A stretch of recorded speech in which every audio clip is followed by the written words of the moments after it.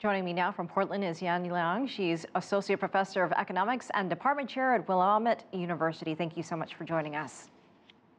Thank you for having me. Let's look ahead and preview President Xi Jinping's opening speech. What do you expect him to say, and what do you think the message is that he's trying to send to the world? This year marks the 40th anniversary of China's grand reform and opening. So I think President Xi will emphasize that in the past 40 years, China is committed to opening its economy, to liberalizing its market, to engaging in economic globalization. I think he will talk about how China complies with the WTO rules, that it makes great contribution to global trade and economy, that it will steadfastly opening up more of its economy and providing more market access to foreign companies. At the same time, I think he would also criticize, unilateralism, protectionism, the zero-sum game rhetoric.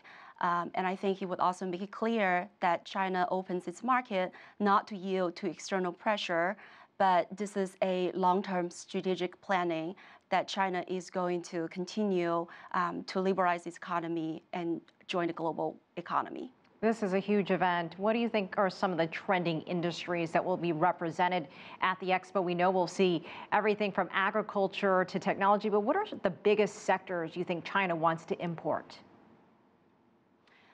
So far, China's imports have been concentrated in industrial goods.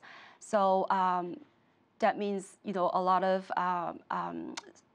fuels and minerals, also manufacturing products. The manufacturing products import has accounted for 60% of China's past imports, and fuels and minerals accounted for about 20%, and agricultural products accounted for about 10%.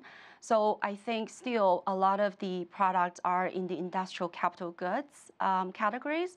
That said, I think with China's continued economic growth and its emphasis on domestic consumption, I think there will be an increasing share of consumer goods, ranging from high-end baby strollers to avocados, mineral waters.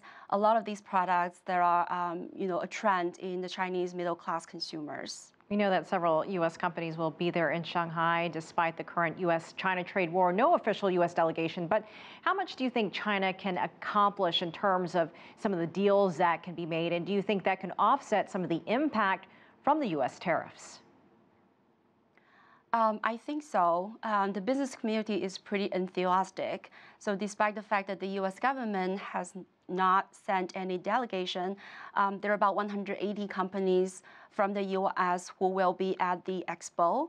So like you said, it ranges from automobile companies like General Motors and Tesla to hot dog gourmet makers.